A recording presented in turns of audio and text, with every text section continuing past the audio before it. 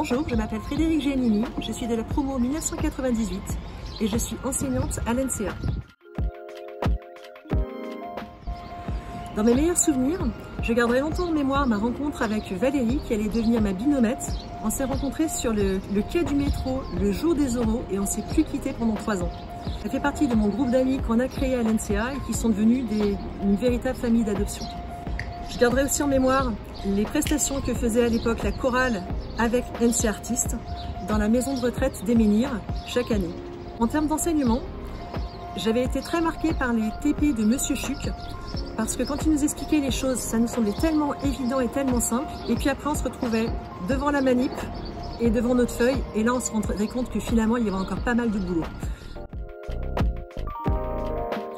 J'ai toujours voulu être enseignante, donc naturellement, après l'ENSEA, j'ai fait l'ENS de Cachan pour passer une agrégation, puis un doctorat, comme beaucoup d'enseignants de cette école. La diversité des profils dans la promotion m'a amené une grande ouverture d'esprit et une grande confiance en moi, et ça m'a permis par la suite de prendre des responsabilités au niveau des relations internationales et aussi au niveau des conseillers d'études. Le fait d'appartenir au réseau des alumni m'aide énormément sur la partie formation tout au long de la vie. Actuellement, je suis directrice déléguée, vie de campus et formation courte.